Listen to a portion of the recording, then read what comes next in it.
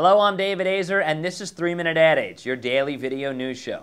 Sex and the City roars back to life in movie theaters later this month, and one of its big product placement winners is the online handbag rental company, Bag, Borrow, or Steal. Initially, they were mentioned in the script by chance, but that ultimately led to a commercial partnership and cross-promotional deal with New Line Cinema. Ad Age reporter Natalie Zamuda has the story.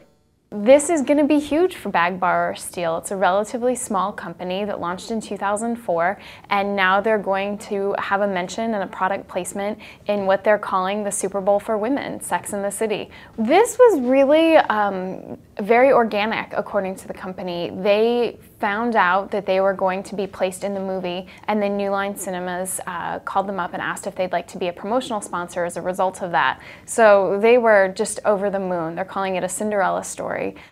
And now from handbags to the beer business. In one of the stunts it used to kick off a new Amstel Light promotional campaign, Heineken USA took over Manhattan's Amsterdam Avenue for a bike giveaway.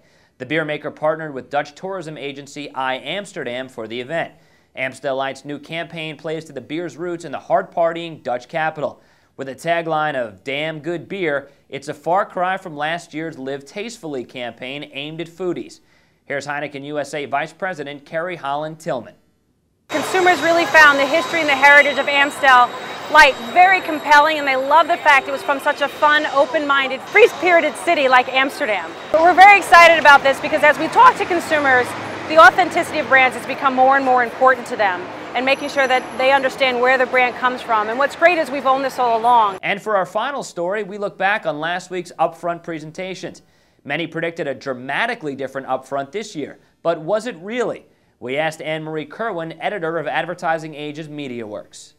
The upfront really was different this year in that we saw far fewer presentations that focused on what programs were coming out in the fall. ABC and CBS both pointed to all the other ways you could buy them, as did NBC with its NBC Universal Experience. The one exception was Fox.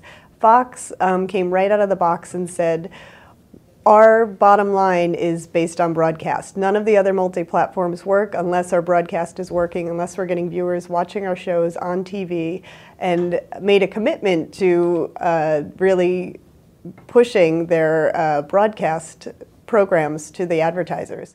And that's it for this 3-Minute Ad Age. Thanks for being with us. I'm David Azer at Advertising Age in New York.